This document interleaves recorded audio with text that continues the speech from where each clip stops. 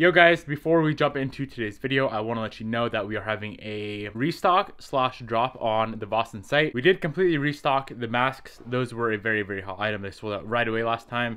And then we do have a full new run of air fresheners, some new stickers, and you do still have some t-shirts, tank tops, and shorts in stock. 10 a.m. Pacific Standard Time this upcoming Friday. First link down in the description box below.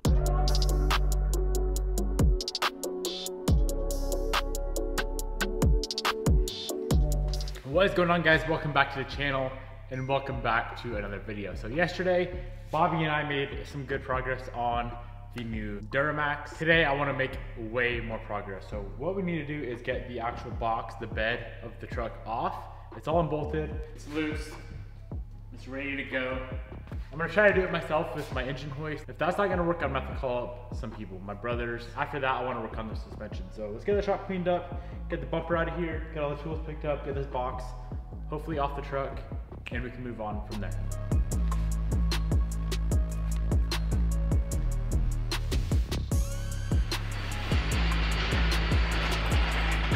All right, so here's the plan. Not sure if it's gonna work. Of course, it's gonna lift the bed. I'm just worried about this arm right here not coming out far enough to even reach the center of the bed. So let's give it a shot. Let's see what happens.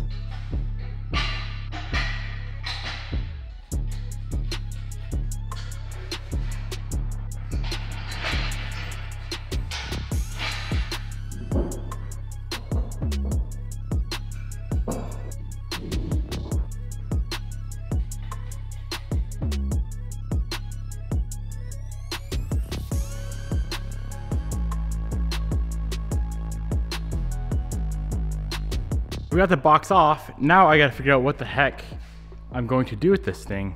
Obviously I don't want it crowding up the shop, but I feel like we could definitely sell the right box side. It's literally perfect condition, so I don't want to throw the whole thing away.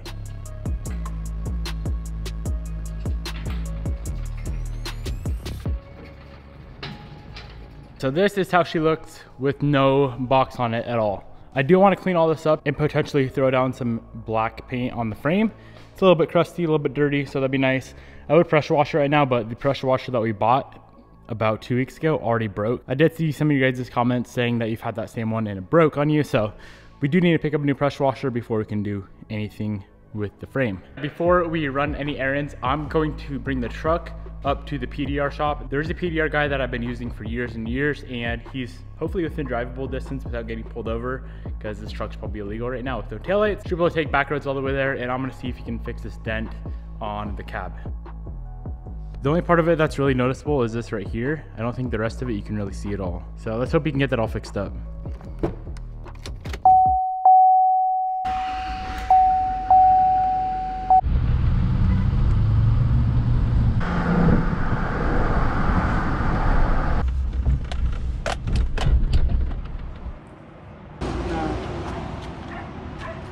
Can't do nothing? No. Too many angles, not enough access, not enough leverage. Total frustration. Yeah, it's just one of those areas. Can't do much. Alrighty. No, I get the same thing in certain vehicles. Well guys, it was worth a shot. He said there's nothing that he can do. I may go to a few other places, try to find someone else that would be willing to give it a shot, because I feel like it could come out. I know it's gonna be tough, but I think it could be done. Right now I'm gonna jump in the M3 and go pick up some parts. So we're gonna get a new leaf spring. As you can see, that one's fairly bent. See if they have a new shock at the same time, and I need to get 2 new U-bolts for the leaf spring as well. All right, so we're at Spot Things right now to pick up all of the OEM parts that we need to get this truck back on the road, suspension wise. And we also just had the first problem with the BMW. So the car, I'm sitting here idling, everything's going good, making a few phone calls, and then the car goes into limp mode. So I reduced my RPM to 4,500. Engine malfunction pops up, engine operating at reduced output. Possible to continue, drive with caution, have the system checked. We've only put like maybe 600 miles on the car since we got it. I do have a feeling that it's most likely going to be throttle body actuators. Very common problem with the E92 as well as the rod bearing. So I know I need to do both of those eventually, probably sooner than later, if this is actually what is causing the limp mode.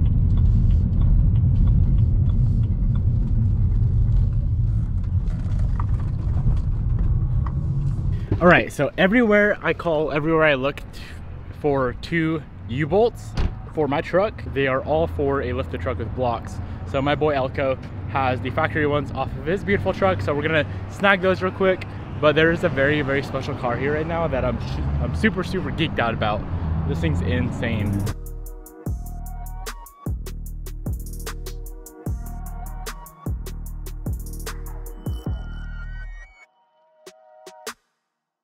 I need one of these cars so bad. Why? What do you mean why? Are you kidding me? It looks pretty good. It's an NSX, bro. It's gonna look nicer once I redo the tint. You're gonna redo it all? Yeah, we're doing the full window. Dude, I'm not excited about this curve. That looks hard. I want one of these so bad. This is like, they're pretty spendy. yeah, these cars are super expensive. This is like one of my dream freaking JDM, like higher end. It's like this or super. Like from like childhood? Oh yeah, dude, this thing is insane. It looks so good. It's clean too. Who owns it? Do you know? I need one. What would you change it? Oh my gosh, bro.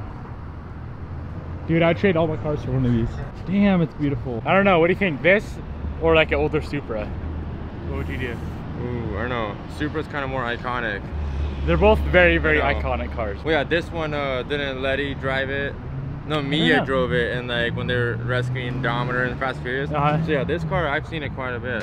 And then black, I think this car is perfect in black. Drop a comment down below, guys. What would you take? An older NSX or older Supra?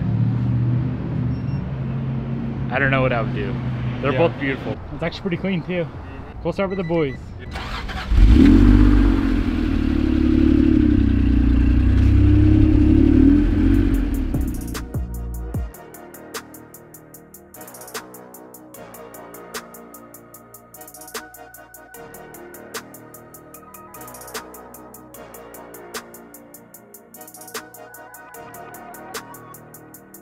All right, that car is very, very beautiful.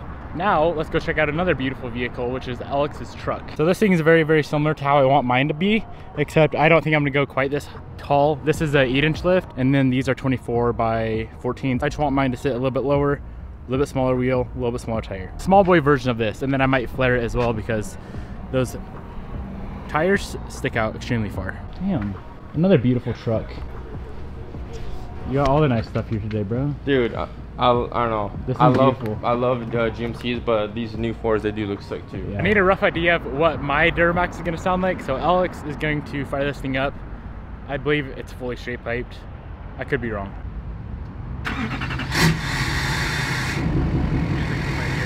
That sounds really good. I need that. I need that.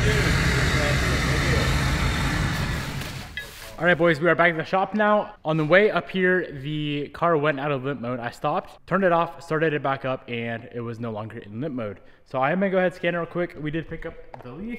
We did pick up the U-bolts. Unfortunately, could not find a shock, so truck is still drivable without a shock. Ideally, obviously, you want one on there, but it's not 100% necessity. Let's scan the M3 and see how many Euro problems that we got going on.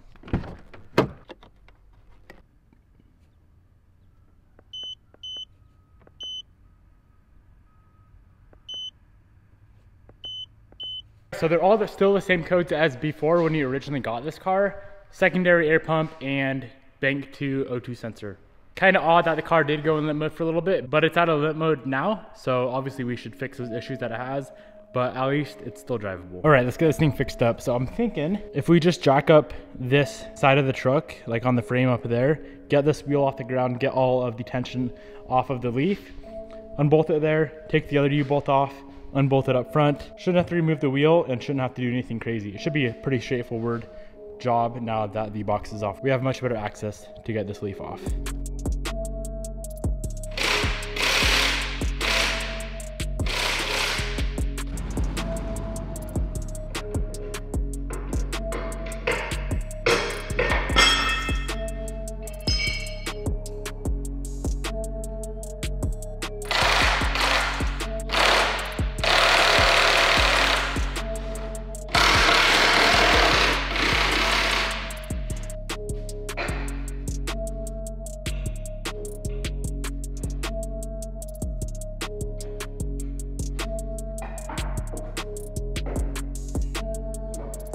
Okay, so this is the old leaf we just pulled out. That is what it looks like, and that is what it's supposed to look like. As soon as you get this guy in, this thing should drive 100% straight, provided our frame isn't bent, which I think we would see right now with the box off, but I don't see anything weird going on at all.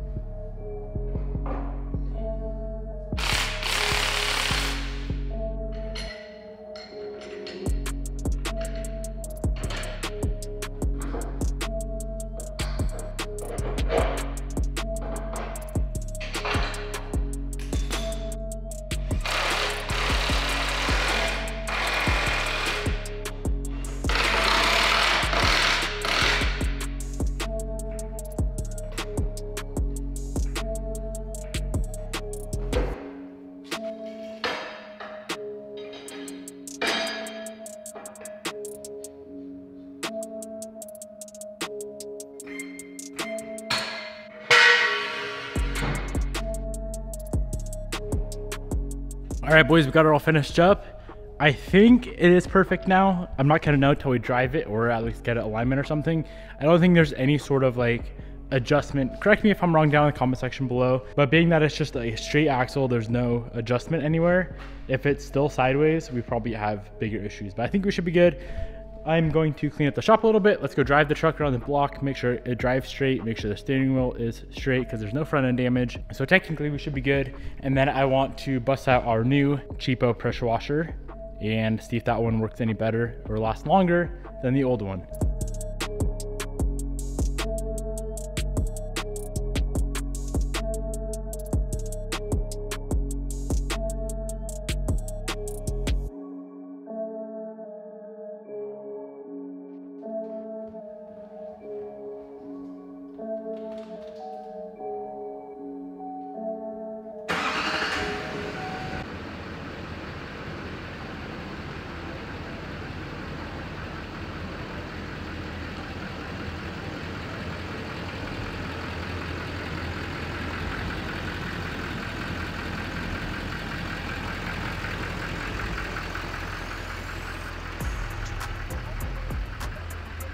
Let's go on a little rip around the block and see how this thing drives.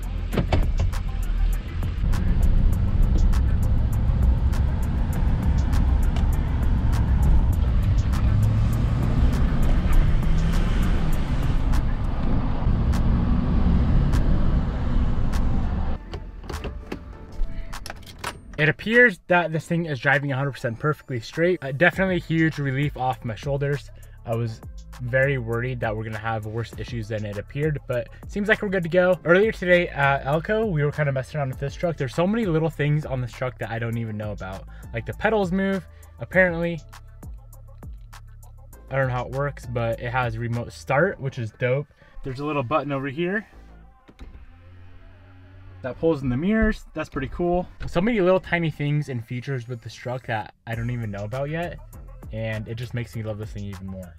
I'm really excited we went with this exact truck. Also real quick, I have seen a few comments, why don't you just lift the truck right now? Stop messing around with like stock U-bolts, stock leaves. The reason for that is because the lift that I'm getting is currently a 4 to 6 week wait. So it'll be over a month before the lift even is supposed to show up. Hopefully it comes early, but I don't want this truck to just be completely torn apart for a month. So especially for the little amount of work that it needed to get it to drive straight. And we have to drive this truck to go get the new box. So I'm sure that I'm really curious to see if this remote start works. I don't know how to use it apparently. Yeah, I'll have to do some research on that. I cannot get it to work. Now that we have the box off and we're gonna have it off for a little bit, I do wanna go ahead and clean all of this up. So let's get out the pressure washer, the new pressure washer we just picked up. Let's see how good it works, get all this dirt blowing off here. And if it's still pretty crusty, I might end up painting the frame on this truck.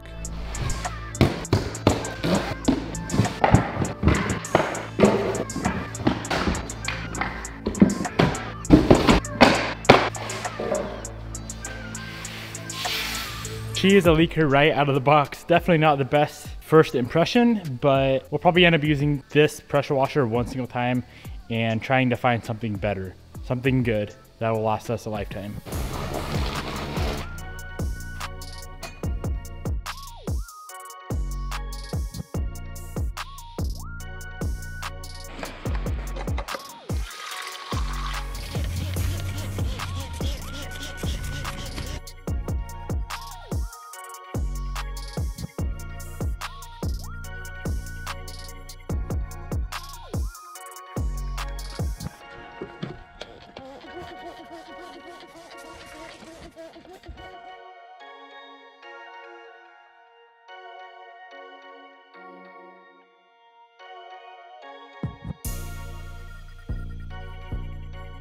So my camera died, but this here is what we ended up with. It's a lot better, it's a lot cleaner, but still, honestly, it's kind of crusty, I feel like, for 2015. I'm guessing they must use a lot of salt in Montana, but now that it's all cleaned up, I feel like we can slap some coating on it, which may be tomorrow's project. Of course, they'd be a lot easier to get done while the box is off. So get a nice coating on there, let it dry, and then we can go about finding a box. I did end up cleaning the entire frame, all the way from the front, under the truck, to the front wheels, so we can get all of that coated maybe tomorrow if we have time. As you can see, I already have the pressure washer boxed back up. This thing is the biggest piece of junk I've ever used in my life.